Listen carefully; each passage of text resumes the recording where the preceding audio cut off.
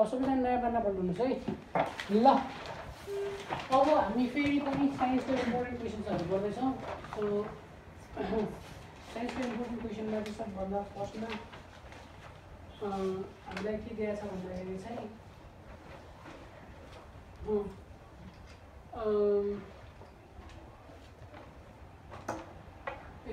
Electrical एनर्जीबाट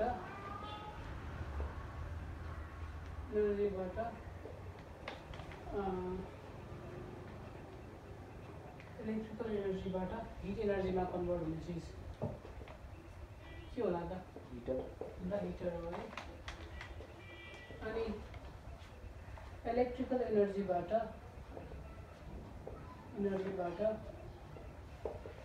mechanical एनर्जीमा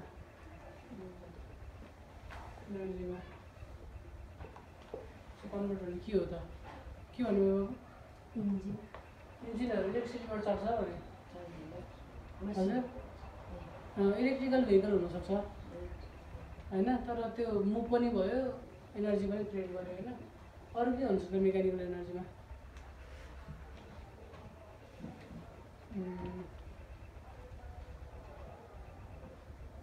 त्यो pumping मेसिनहरू होइन के अरे पम्पिङ मेसिन है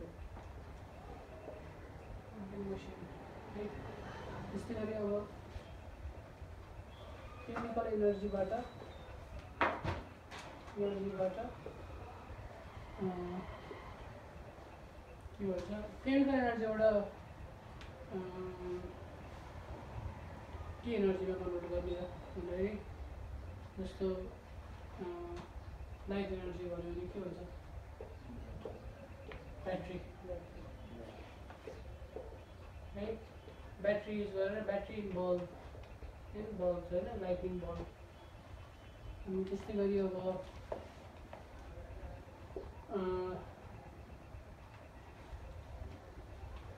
ट्रान्सफर्मेसन अफ एनर्जी भनेको के हो ट्रान्सफर्मेसन अफ एनर्जी भने के हो त प्रतिभा के आइडिया छ कुनै एनर्जी जस्तो chemical एनर्जीबाट light एनर्जीमा convert the conversion of energy from one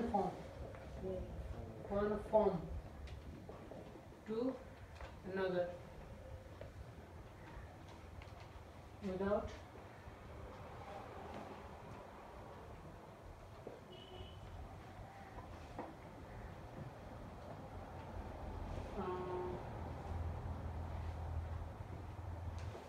compromising the loss.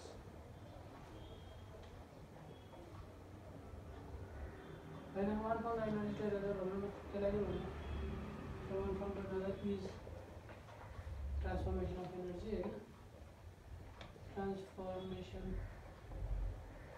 of energy. And इसको प्रिंसिपल से क्या होगा? Conversion of principle of conversion के लिए principle of conservation of energy भनेको के हो हामीले एनर्जीलाई कन्जर्भ गर्नुपर्छ भन्नु प्रिन्सिपल चाहिँ के हो भन्दाखेरि चाहिँ प्रिन्सिपल अफ कन्जर्भेसन अफ एनर्जीको चाहिँ energy can neither be created एनर्जीलाई हामीले न बनाउन सक्छौँ nor be destroyed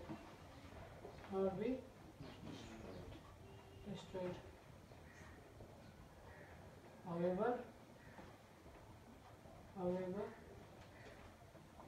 it can be converted from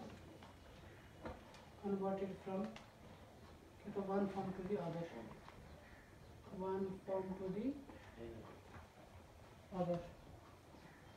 so principal of conservation of एनर्जीले चाहिँ के हुन्छ भने एनर्जीलाई चाहिँ क्रिएट पनि गर्न सकिँदैन डिस्ट्रोय पनि गर्न सकिँदैन तर एउटा फर्मबाट अर्को फर्ममा जान सक्छ जस्तो एउटा प्रड्युसरले चाहिँ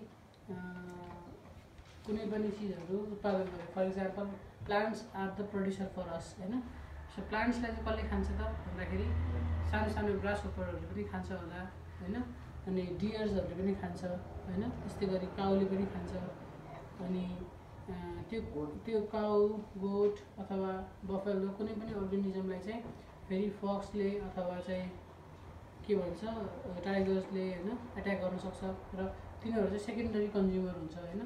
अनि टाइगरहरू चाहिँ पछि आफै पनि मर्छ, आफै मरिसकेपछि त्यसलाई चाहिँ के गर्छ डिकम्पोजरले चाहिँ के गर्छ त भन्दा कम्प्लेक्स अर्ग्यानिक कम्पाउन्डलाई सिम्पल अर्ग्यानिक कम्पाउन्डमा चाहिँ कन्भर्ट गर्ने काम गर्छ। त्यो अस्ति पनि मैले सायद भिडियोमा देखाएको थिएँ होला डिकम्पोजर्सको बारेमा हो। ल अब सो हामी चाहिँ अब 2-4वटा साइन्सकै प्रश्नहरू गरिरहेको छ होइन। सो एउटा सिम्पल क्वेसन छ हेर्नुहोस् त यहाँ 1s2 2s2 2 3 6 3sमा चाहिँ 2 छ। सो यसलाई चाहिँ कसरी गर्ने भने क्लास 1मा एउटा सेक्सन छ, यहाँनिर 2जना स्टुडेन्ट हुनुहुन्छ, क्लास 2मा 2टा सेक्सन छ, 8जना स्टुडेन्ट हुनुहुन्छ र क्लास 3मा चाहिँ 2जना स्टुडेन्ट हुनुहुन्छ। सो यहाँ 2जना स्टुडेन्ट, यहाँ 8जना स्टुडेन्ट, यहाँ 2जना स्टुडेन्ट भनेपछि यो केमा पऱ्यो त 12 नम्बर भनेपछि म्याग्नेसियममा पऱ्यो है। त्यस्तै गरी हामीलाई अर्को के दिएको छ त 1s2 2s2 2p6 3s2 अनि 3p5 दिएको छ। सो यसको मतलब चाहिँ के भयो भन्दा क्लास 1मा 2जना स्टुडेन्ट, क्लास 2मा 2टा सेक्सन छ 8जना स्टुडेन्ट, क्लास 3मा 3टा सेक्सन हुन्छ तर हामीलाई 2टै सेक्सनको स्टुडेन्ट जोड्दाखेरि 7जना भयो। सो यसको नाम चाहिँ क्लोरिन हो। सो यो चाहिँ हाम्रो 17 नम्बरमा पर्छ। सो अब हामीले म्याग्नेसियम र क्लोरिनलाई रियाक्सन कसरी गर्छौँ भन्दा यो म्याग्नेसियम भयो, यो क्लोरिन भयो। क्लोरिनलाई चाहिँ हामीले Cl2 लेख्छौँ किनभने त्यो चाहिँ 2टा नन मेटल्सहरू सँगै बसेको हो। सो यसमा यसको भ्यालेन्सी 2 हो, यसको भ्यालेन्सी 1 हो, त्यही भएर हामी पहिला सुरु Mg र Cl लेख्छौँ। क्लोरिनको भ्यालेन्सी 2 भएको भएर यतापट्टि आउँछ, क्लोरिनको म्याग्नेसियमको भ्यालेन्सी 2 भएको भएर यतापट्टि आउँछ, क्लोरिनको भ्यालेन्सी 1 भएको भएर यतापट्टि आउँछ। सो यो चाहिँ हाम्रो एडिसन रियाक्सन हो। यहाँ चाहिँ हामीले म्याग्नेसियम क्लोराइड चाहिँ बनायो है। This is about it. त्यस्तै गरी अब अर्को एउटा क्वेसन छ तपाईँलाई, यसमा चाहिँ के भन्छ भने कस्तो बोन्ड बन्छ भनेर चाहिँ यस्तो खालको बोन्डिङलाई चाहिँ the bond formation between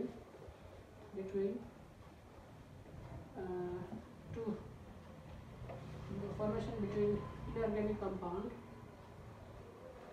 inorganic है कम्पाउन्ड के हो त magnesium chloride MgCl2 is इलेक्ट्रोभ्यालेन्ट bond. के हो इलेक्ट्रोभ्यालेन्ट बोन्ड। यसमा चाहिँ के हुन्छ त give and take off electron हुन्छ इन दिस बोन्ड फर्मेसन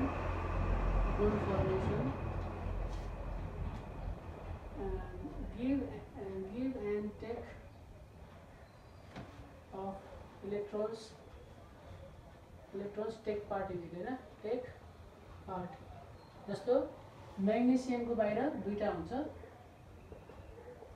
हैन, म्याग्नेसियमको बाहिर 2टा हुन्छ। क्लोरिनको बाहिर चाहिँ 1 2 3 4 5 6 7 यो एउटा यसलाई दिन्छ 1 2 3 4 5 6 7 र यो एउटा चाहिँ यसलाई दिन्छ है। अनि के बन्छ त MgCl2 बन्छ। किन MgCl2 बनेको भनेर बुझ्नुभयो है। यो चाहिँ हाम्रो इलेक्ट्रोभ्यालेन्ट बोन्डको चाहिँ इक्जाम्पल हो। तपाईँहरू यो पनि बुझ्नुभयो होला।